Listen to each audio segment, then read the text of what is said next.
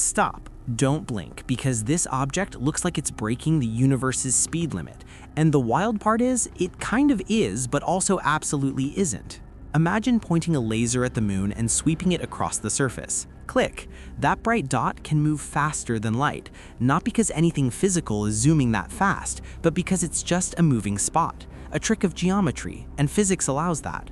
Now take that idea and scale it up to the cosmos.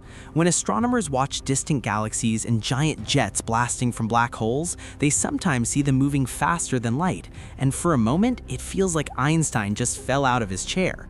But here's the twist. Nothing with mass is actually breaking the rule. What's happening is called apparent superluminal motion, where extreme distances, insane speeds close to light, and the angle toward Earth team up to mess with our perception. Even crazier, space itself can expand faster than light, which is why some galaxies are permanently unreachable, not because they're racing away, but because the universe is stretching in between us.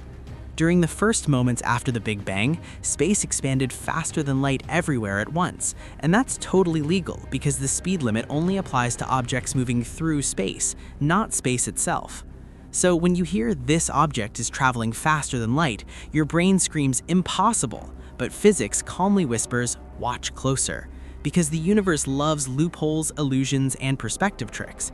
And if you rewind to that laser dot sweeping across the moon, you're right back where we started, watching something outrun light without ever truly breaking the rules.